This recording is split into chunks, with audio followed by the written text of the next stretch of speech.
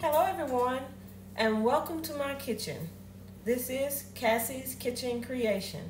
The creation for today is going to be the quintessential pound cake. This is going to be epic. I have a 5 flavor, 6 flavor, 10 flavor, and a 15 flavor pound cake. And I'm working on a 20 flavor, right? Today what I'm going to bake is going to be a 5 flavored pound cake. I'll start you off simple, okay? So the flavors that you use could be any of the flavors that you like in a cake. I have my choices. Again, I'm preparing this for my family. Therefore, I'm going to use different flavors that each of us like, okay? So I'm going to start with a 5 flavor pound cake. The ingredients will be, first and foremost, we're going to use sugar. We're going to have 3 cups of white granulated sugar. And I'm not cooking just for me. I'm cooking for the masses, as we say. So I have to compromise. They're not big on my organic products. But I'm okay. I'll be fine. So I'm going to put 3 cups of sugar in here.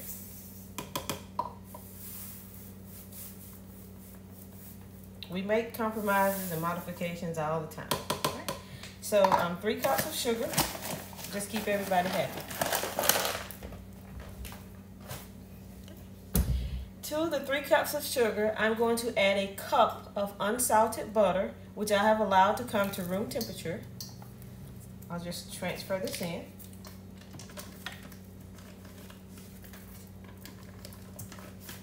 Okay, so that's going to be 2 sticks, because 1 stick of butter is a half a cup.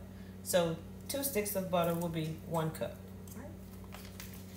And again, that is unsalted butter, and you're allowed to come to room temperature.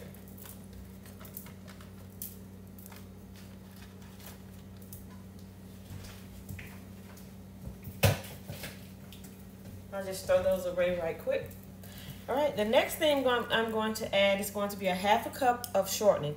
I use Crisco all vegetable shortening, which I've already pre-measured. And I'm just going to add this to my mixing bowl.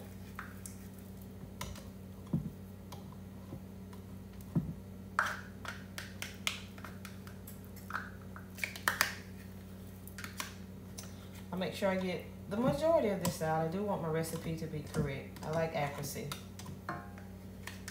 As you know, that goes along with my background. Analytical skills, critical thinking skills, accuracy and precision.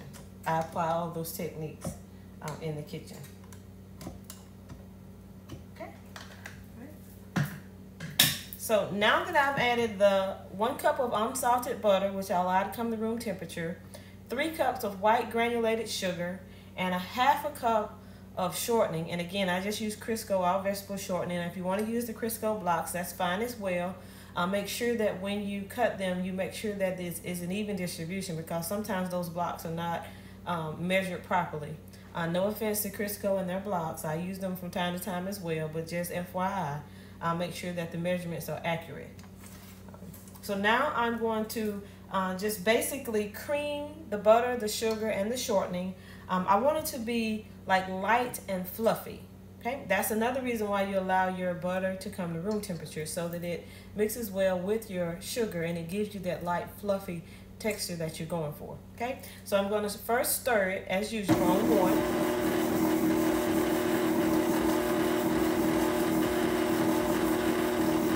That's just giving it a very good mix, making sure that everything is mixing well together. It's not going to give me the fluffiness. I have to increase the speed for that. But this is just making sure that everything gets mixed around, moved around and mixed in the bowl. And you get like an even distribution of the sugar, blending in with your butter and your shortening. So now I'm going to ramp the speed up to 2 on my blender. And I use a KitchenAid blender, but any blender will work. The new Bountiful, the handheld, they're not sponsors of any of this, but if you would like to use whatever blender you have, that is fine. I have a personal preference, and that's KitchenAid. So I'm going to adjust the speed. And while this is mixing, I will place you on a brief pause. As you can see, I have creamed the butter, the sugar, and the shortening, and it is very creamy and very fluffy. And now that I have creamed it, my sugar, butter, and shortening is very, very fluffy as I showed you in the picture. Now I'm going to add the eggs. To this recipe, you need 5 large eggs. And these eggs need to be allowed to come to room temperature. And you also need to add them one at a time.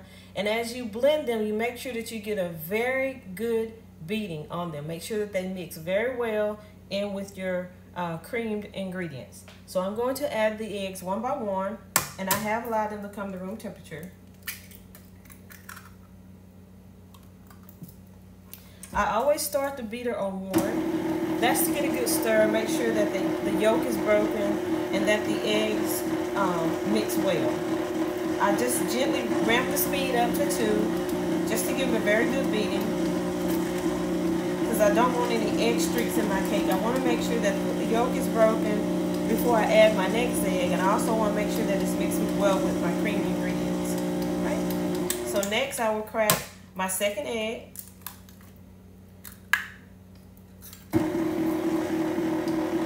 And I will repeat this step until I have all 5 eggs incorporated into my creamed ingredients.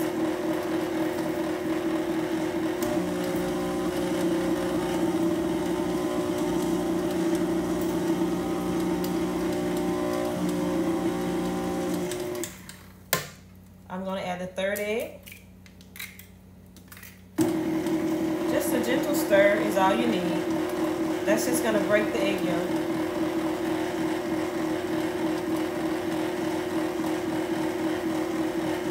Once that's broken, I just increase the speed to 2. So I'm going to go from stir to 2.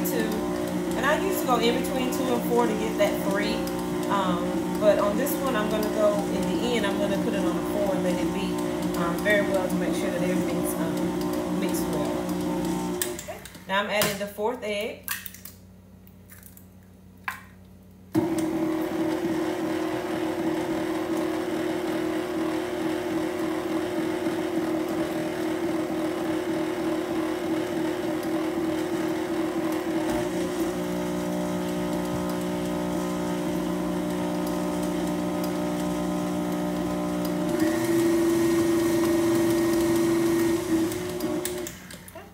And now I'm on my 5th egg.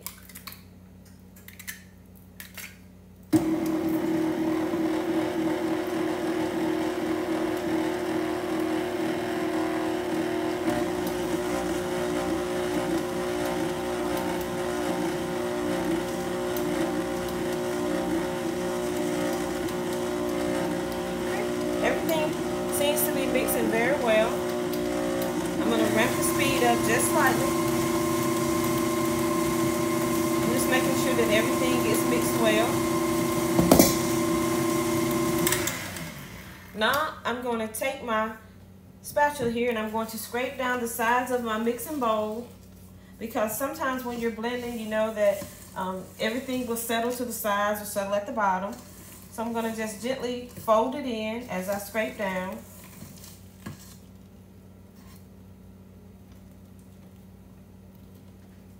Then I'll make sure that everything on my spatula ends up back in my bowl.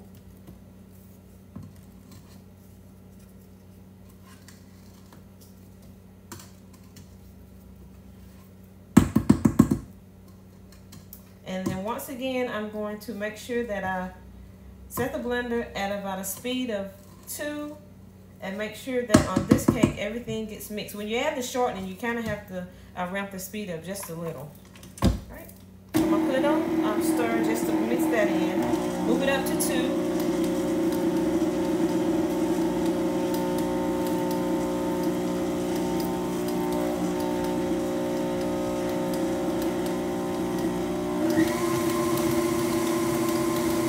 I'm going to put it on 4.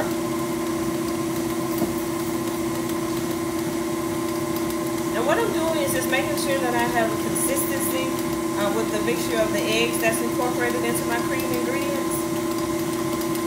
And I hope you're paying attention to detail, because on every bake I repeat the same steps. It's just the quantity of the ingredients is going to change. I always use stainless steel bowls, mixing bowls. Even if I have to beat my eggs, I use stainless steel. I use everything at room temperature, my eggs, my butter, I'll allow the milk. I have everything pre-measured. There's a consistency when you use the same steps, making sure that everything gets incorporated together. On this cake is very important. This is the quintessential pound cake. This is one of the all-time favorites. We get a lot of requests for this cake. Okay, so everything seems to be mixed very, very well. Yeah, a lot of requests on this one. Usually, I have it for the holidays or just special occasions, or I'll take it to a luncheon and everyone's inquiring about it. And I usually ask them what are their favorite flavors before I bake it. I kind of take a poll of everyone that's going to be attending, and I usually try to use my chemistry and use density of those flavors to kind of create a masterpiece that everyone will like. And I then ask them to see if they can tell me what the flavors are. And in this cake, the way I mix it and the flavors I use, you can taste each individual flavor that's incorporated into the cake. Okay. So the next thing I'm going to do is add my dry ingredients. Now, I've already pre-measured everything and I have them here in the bowl mixed. I have 3 cups of all-purpose flour, and I use white lily flour. To this, I've added a half a teaspoon of baking powder. And I took and this is whisked. I took the, not whisked, this is sifted. I took the flour, I added my half a teaspoon of baking soda to it, and then I sifted it. So this flour is sifted. Now, if you would like to use cake flour, you may use cake flour. I use all-purpose flour, and then I use my baking soda and at times baking powder and a sprinkle of salt to, make sure that I get the leavening process taking place. All right, so now I'm going to start with flour and I'm going to end with flour. I'm also going to add 1 cup of whole milk. I use organic milk. This is organic whole milk. You can use 2% milk. You can use buttermilk if you would like. You can use half and half. You can use heavy whipping cream. If you want to use goat milk, cow milk, sheep milk, whatever, 1% milk, whatever milk you have available, that milk will work. Okay, so to this I'm going to start with my flour, alternating flour and milk, and then I'm going to end with flour. I start with flour, I end with flour. That's a key step. So I will put in my first portion of flour. Again, I'm going to place it on a stir, and today I wore my apron. I'm not an apron wearer. Because I have on a white shirt, of course, with the flour bath, you wouldn't be able to see it because it's white, but I don't like stains. So I'm going to turn this blender on 1 to stir, and that's just making sure that that flour gets mixed in with my creamed ingredients. Then, while it's on stir, I'm going to add a little milk.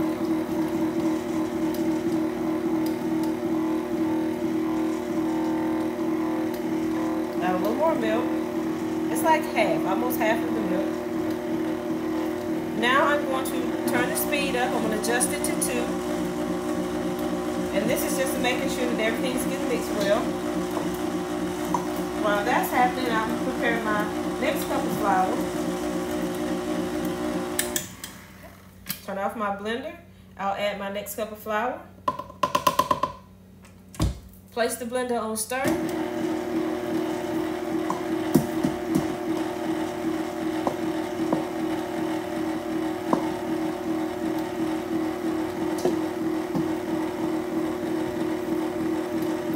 Adjust my speed just slightly to 2 to make sure that everything is mixing. I will add the remaining of my milk.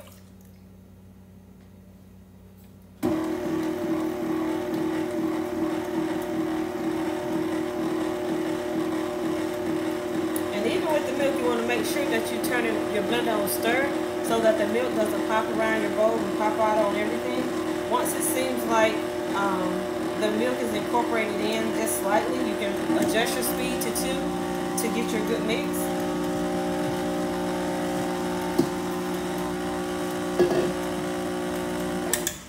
And now I will add my last cup of flour.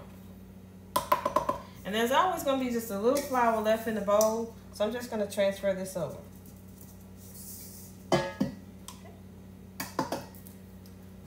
Again, I'll place my blender on stir.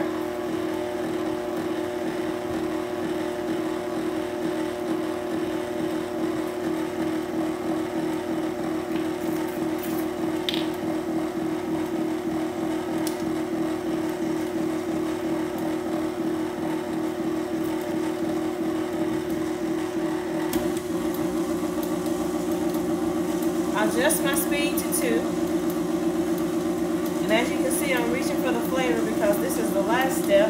I'm going to add 5 flavors to this one. Again, you can add whatever flavors that are your favorites or that are favorites of your families and friends.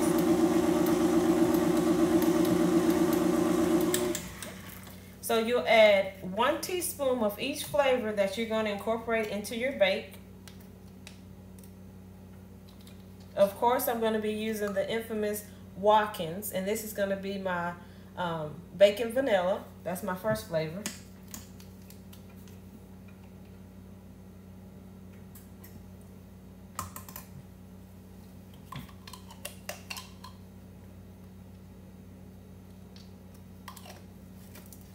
Okay. And I'm going to turn my blender on stir, and I'm going to allow it to mix.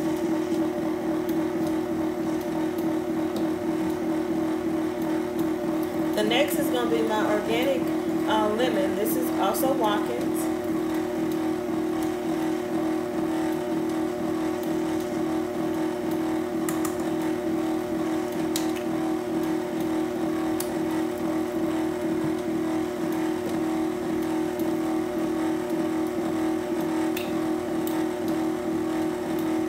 The third flavor that I'm going to add is going to be Watkins, and this is going to be my pure almond.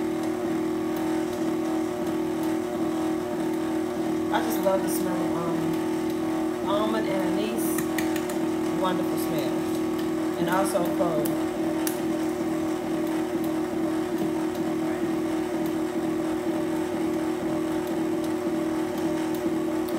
So I've added 3 of my extracts already.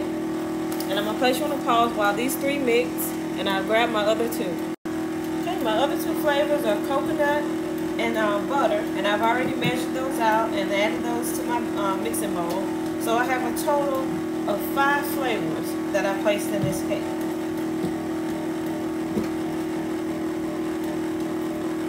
So at this point, I'm going to adjust my speed to 2.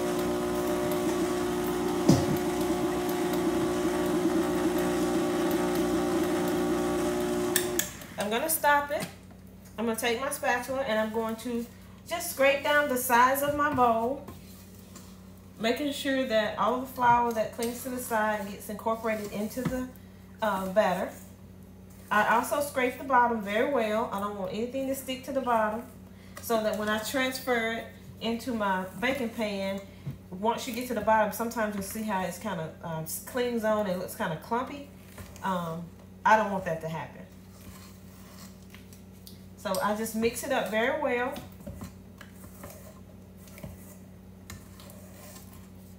Fold it probably about 5-6 times from this, once I get my sides mixed in, and then I scrape the bottom. I just fold it in a couple of times, making sure that everything gets a really good mix. Then I'm going to make sure that what's on my spatula ends up back in the bowl. This, as I said, this is the quintessential pound cake. This pound cake will have you coming back for more. This is an addiction. This pound cake, I must say. It is very, very, very, very good. Right?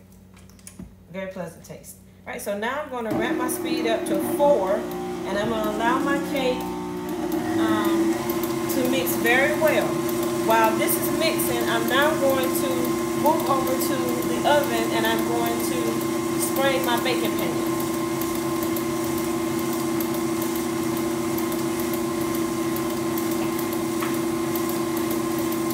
So as usual, I am using Nordic ware.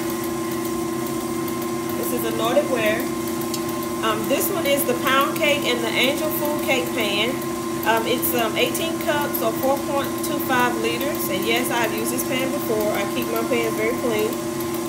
I use the pan baking made with flour. This is for perfect release. Pam is not a sponsor of this video. However, I do use their products. Nor is Nordic Wear, but I use their products as well. This time I'm going to, this is still considered to be a bump pan, except it doesn't have the waves. This one is a smooth pan, which is going to be a very nice finish on my cake as well as the crust. So here I'm going to spray my pan very well with the pan. And as I said, I like to spray it over the sink so I can easily clean it up. Make sure you spray your pan down very well, including the flute. You don't want the cake to stick to the flute.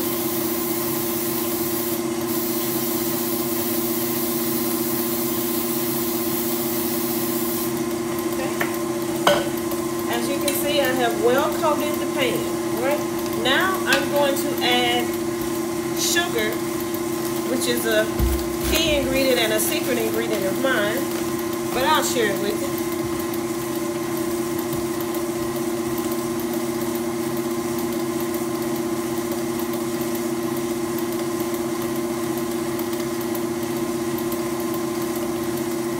I'm going to sprinkle it in the bottom of the pan, the sides of the pan, and I'm also going to sprinkle the fruit very well.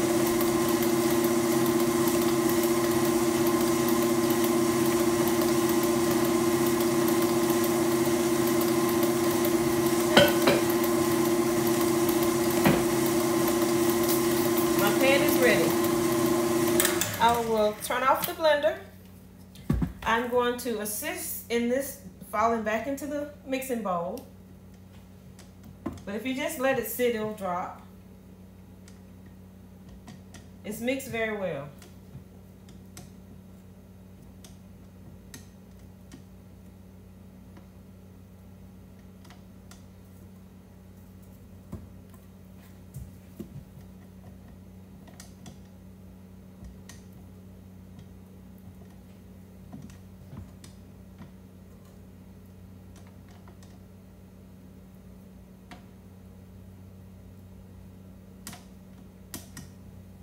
Okay, so I think I've gotten everything off of the blender. The beater that's on the blender. All right, so now I will release my mixing bowl from my blender. I'm going to push this back just slightly. And now I'm going to transfer my batter from the mixing bowl to the baking pan. So again, I scrape down my sides. I just release it from the side walls of the mixing bowl. And I do the same thing with this pan. When I'm transferring it in, I pour it, and I pour it so that it kind of layers around the pan, kind of folds on top of each other. And that kind of helps to get a very good mix, like a consistent mix of the batter. And when it seems like it just doesn't want to pour anymore, which, you know, you're getting to the end, I just scrape it down to the sides and let it flow in the pan. Okay.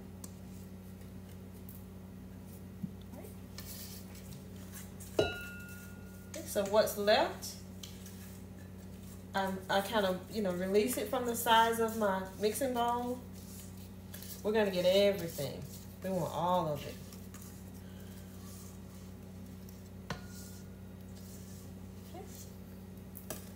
Alrighty. So now we have everything in our mixing bowl transferred over to the baking pan. Now what I'm going to do is I will kind of shake the pan like left to right. And that's making sure that the batter in the pan is evenly distributed to the space that's in the pan.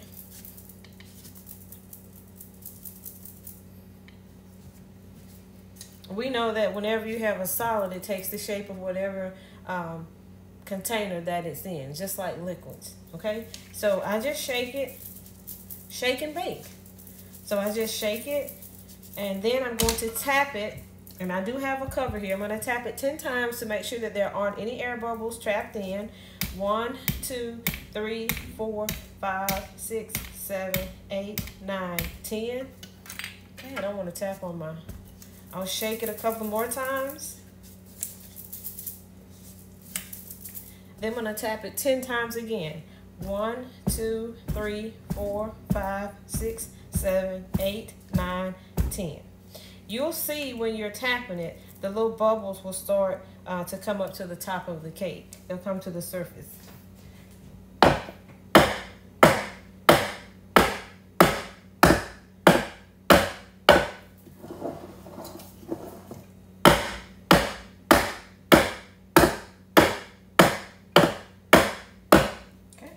I was trying to beat it on the cover so that you wouldn't really hear all the noise, but that didn't give it a good enough beat.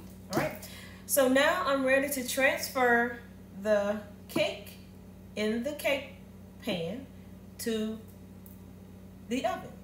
I've already preset my oven to 325 degrees Fahrenheit, and I'm going to bake the cake for 1 hour and 20 minutes. I'm going to transfer it to the oven.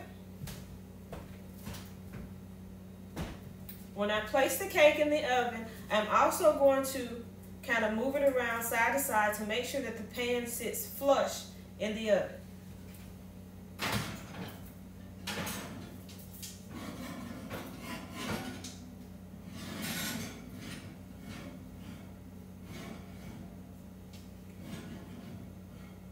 If you're a baker, you know exactly what I mean when I say that I'm going to place it in the oven, because you have your oven racks and you move the cake pan to make sure that it sits flush, especially the other bundt pan. This one usually I don't have too many problems out of, but when you have the bundt and it have the curves under it or the waves, you have to move it to where the corners kind of sit properly within the rack of your oven. Okay, so the cake is in the oven. It is baking. It's going to take 1 hour and 20 minutes. So I'm going to place you on a brief pause. I'm going to clean up, wash dishes, because I know you guys aren't going to help me. You'll help me in the end eat it, but as far as cleaning up, that's always the cook's job. Okay, so I'm going to clean up everything and get everything organized and placed back in its proper place, and I will be right back with you. 1 hour and 20 minutes. Okay, everyone, the cake is ready. Beautiful. I've removed it from the oven. I'm going to place it on the rack and allow it to cool in the pan for 10 minutes.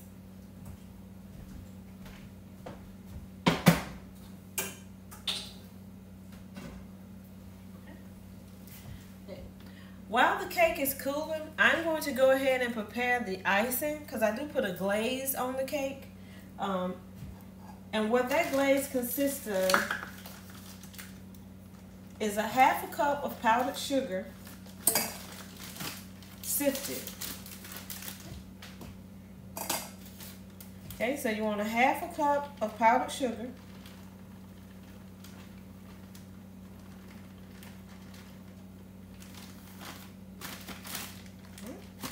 And instead of using a regular sifter, I'm just going to use this. I find that this does a really good job and it's very consistent. So you just sift it into the bowl. Again, I'm using a stainless steel bowl.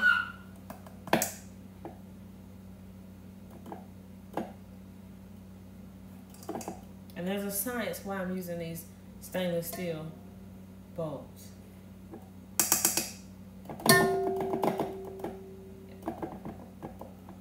Okay, so I've sifted it. Now that I've sifted the powdered sugar, I need to add a ½ teaspoon of the extracts that I used in the cake. So that's going to be a ½ teaspoon of the vanilla, a ½ teaspoon of the almond,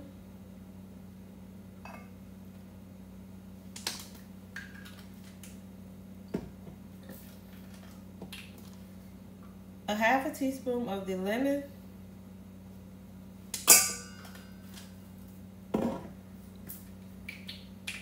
a ½ teaspoon of the butter,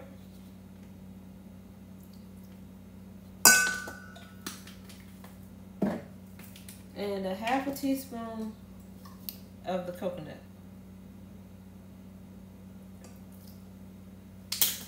Okay. And to this, I'm going to also add a half a teaspoon of milk.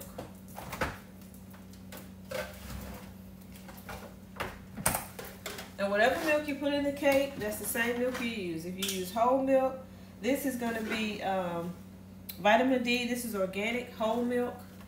Or if you use goat's milk, sheep milk, cow milk, whatever milk you use, half and half. Whipping cream, heavy whipping cream, 2% milk, that's the milk. All right, so I've added a teaspoon of milk.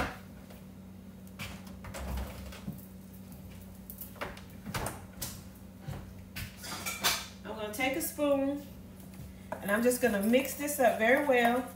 Now if this isn't mixed to your consistency, if you like for your icing to be a little bit runnier, like thin, then you can add a little more milk, but add it a teaspoon at a time. If it seems like it's too thick, you can add a little more milk. If it's too thin, you can add a little more sugar. I think this is a little bit thicker than what I usually would want it.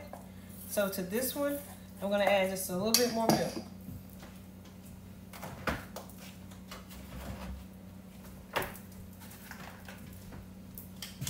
And I allow the cake to cool, and then I'm going to put this glaze on there while it's like not really hot but warm.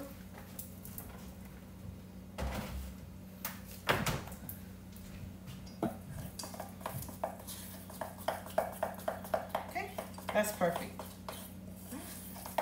And I just drizzle it on. I don't put a whole lot of glaze on the cake, just drizzle it on. It's just an addition. Some people like it, like glaze on their cake. Some people don't. I do. So this is the consistency that I want. And I just let it drizzle on the cake. All right, so I have the glaze prepared and ready. I have the cake cooling. As soon as I turn the cake out onto the cake pan and I'm ready to put the glaze on, I'll pick you back up. Hello everyone, I'm back. The cake has been removed from the oven, allowed to cool for 10 minutes, and then I transferred it to the cake plate and I allowed it to remain cooling. It's cool enough to where now I can add my icing or my glaze that I prepared. And I'm just going to lightly drizzle, not a whole lot. I'm just going to lightly drizzle it on. Nothing fancy.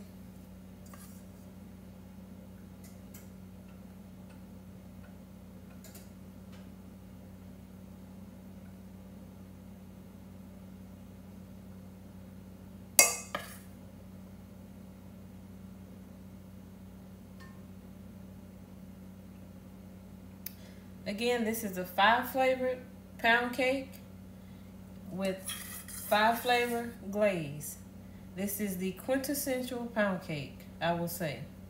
You can play around with different flavors that you and your family and friends, co-workers, colleagues like, and you can create a masterpiece just as I have. Or you can mimic the recipe that I have, or you can Google and find one that use certain flavors if you're not good with blending different flavors. You can do that as well. Okay. So this cake is done, and I actually purchased some Bluebell, and Bluebell's not a sponsor of this video, but I like Bluebell ice cream. I purchased some Bluebell homemade vanilla ice cream.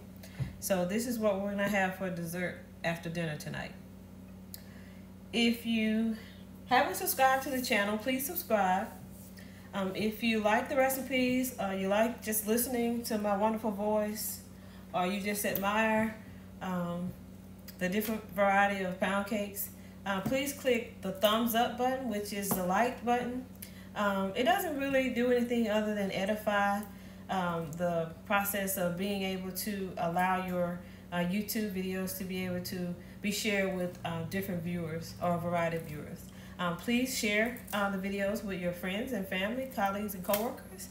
Encourage them to bake as well. You never know, they might be a baker in the bunch, and they may bake something for you. Also, click the notification bell and subscribe to all so that as soon as I upload a video, you will receive it. I want to take the time to say thank you for watching. Thank you for interacting. For those who share, thank you for sharing my videos. It's not something that I usually out of my norm to do a video of the things that I bake, but I've been asked by so many people to do a YouTube video and just share all of the different things that I do, all the creations that I have. So there's more to come. These are just some of the faves that people request quite often. But I do have some others, and a lot of them are catering to like specific holidays, birthdays, weddings, you name it. I can do it. And not just me, I have a talented family, so they all do the same. All right, so if it's something I can't do, I can just get a recipe from them, recreate it, and it's mine. It's called Share and Share Alike. Okay. All right, guys, well, I'm going to let you go. Thanks again for watching. I would, share a slice of cake with you, but virtually I don't think that's possible. But you guys have a wonderful rest of your weekend, and I hope you have a great start to this wonderful new week. Bye, guys. Catch you on the next bake.